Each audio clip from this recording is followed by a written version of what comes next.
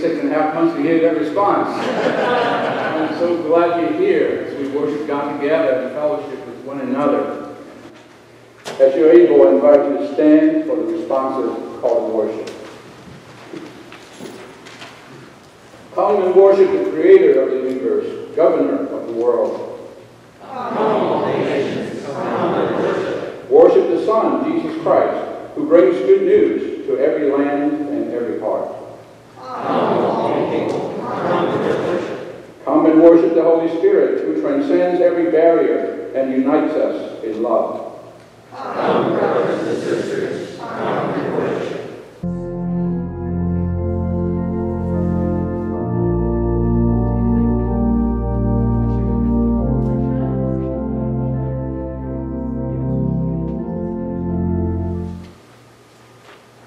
God of every people and nation, we confess we have not always lived as global citizens in your new realm of justice and peace. We build up dividing walls in the world. We can contribute to the division of the church. We ignore the suffering of dispensations and live in fear of our closest neighbors. Forgive us, God of grace, pour out your spirit of grace upon us. Break down the dividing walls among us, and raise us up to be a holy temple, your temple of peace in the world, built on the cornerstone of Jesus Christ, in whose holy name we pray.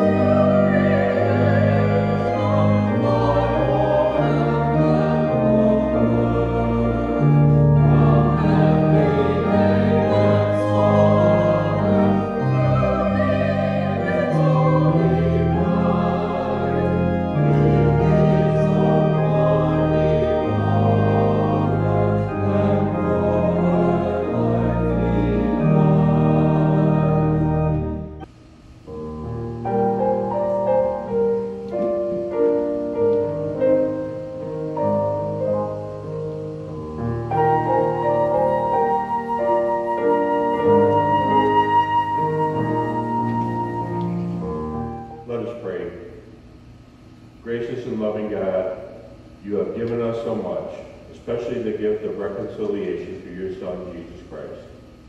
Now in gratitude, we bring our tithes and offerings to you. We ask your blessing on these gifts and on our lives, so that your peace and justice may be furthered in your world.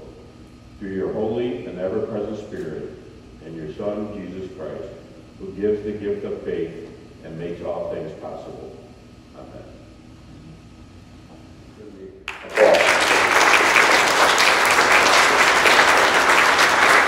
And last one, when the chief priests and the Pharisees heard his parables, they realized that he was speaking about them. They wanted to arrest him, but they feared the crowds because they regarded him as a prophet. The word of the Lord. Thanks be to God.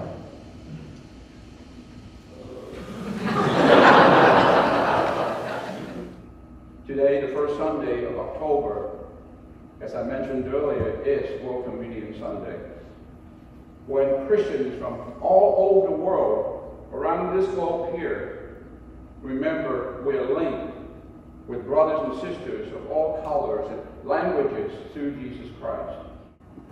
And he said, "This is my body, given for you. Take, eat, in remembrance of me." And then after supper, in the same way, he took the cup. As he poured it, he said, "This is my blood of the new covenant, poured forth for many for the forgiveness of sin. Do this in remembrance of me."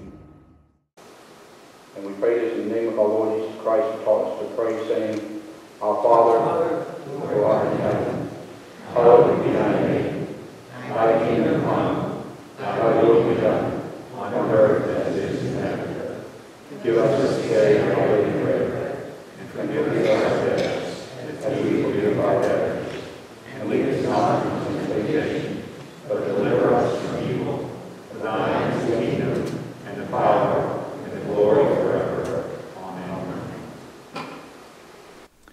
Thank you for being a part of this worship service here at Trinity Presbyterian Church in Venice, Florida. And again, I want to remind you that we have now started in-person worship again. And we want to welcome you, if you feel well enough, to be here in person. There are certain protocols that we'll be following to make sure that everybody is in a safe environment as we worship together in this sanctuary. Again, I want to thank our liturgists, our musicians, and of course, Becky and Mike Haig, who are behind the scene producing this video.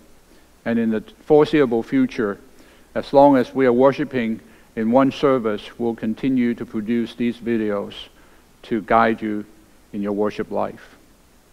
And now, people of God, on this first Sunday of a new month, I again want to remind you that you go nowhere by accident. Wherever you go, God is sending you. Wherever you are, God has put you there. And God has a purpose in your being there. Christ, who indwells you, has something He wants to do through you where you are. Believe this and go in His grace and power and love. Amen. Go in peace.